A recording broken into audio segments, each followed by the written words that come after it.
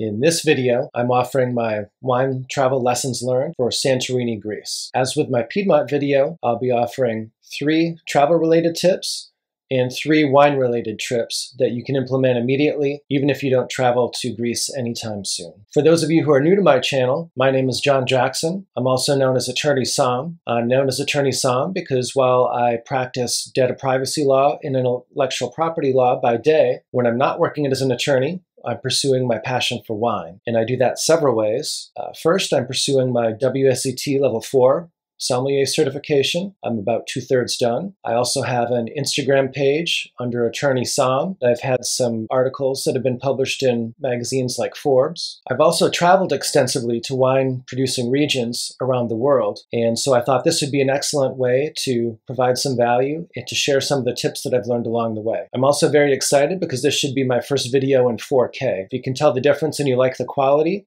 please let me know in the comments below. And with that, let's go ahead and get started. We'll start with my travel tips. I recommend spending at least 3 days in Santorini with 1 full day devoted to wine tasting. Specifically, I would spend 1 day doing a tour of the island and getting a feel for the whole island and seeing everything that it has to offer. Then I would spend another day wine tasting, and then probably a 3rd day, I would just hang out in Ia, taking in the sunset and just admiring some of the natural beauty and the views that you can see there. With respect to the day that you spend wine tasting, there are several outstanding options. You can get a comprehensive tour that discusses the production methods, and of course you get to taste through the entire lineup, but they even have an ouzo distillery that's right on the island. And so you can learn about ouzo and taste some of that as well. And one of the wineries, Gaia, G-A-I-A, has their tasting room located right on the beach. And so you can enjoy the lineup while you're admiring the water and sitting on the beach, which is kind of nice. The 3rd tip is that there's really not Uber,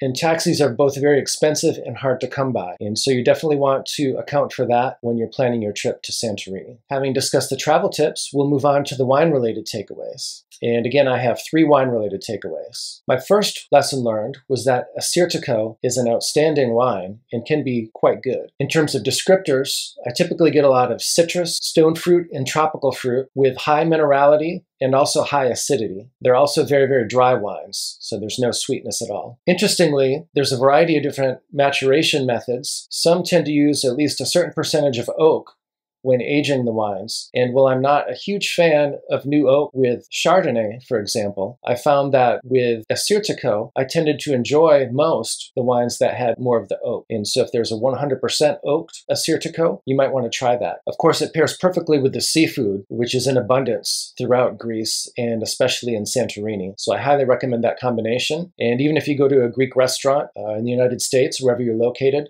I highly recommend Assyrtiko with seafood. It's also a compelling value. You can often find it on a restaurant list at prices that are much more affordable than some domestic wines. I'm not going to get too much into the weeds in terms of production methods, but Santorini is so unique, it's worth a mention. First, there's a lot of volcanic activity on the island, and so the soils are pretty much volcanic soils. Also, there's incredibly strong winds on the island that could be very, very harmful for the grapes. And for that reason, the grapes tend to be grown in vines that are in basket form. So rather than being on a trellis or being upright, they actually wind the vines into the shape of a basket, and every year's growth will be another ring around the basket, and then the grapes are protected right in the middle of that basket, and so they don't get damaged by the wind. Really a fascinating thing to see. Also, they've never had phylloxera in Santorini. There's numerous old vines that are still planted on their original roots, some of which are well over 100 years old. So they can produce some very, very intense concentrated fruit. Some of those are particularly worth seeking out. My second wine takeaway is Vin Santo, which is a dessert wine oftentimes made from Assyrtiko. Vin Santo is made from late harvested grapes.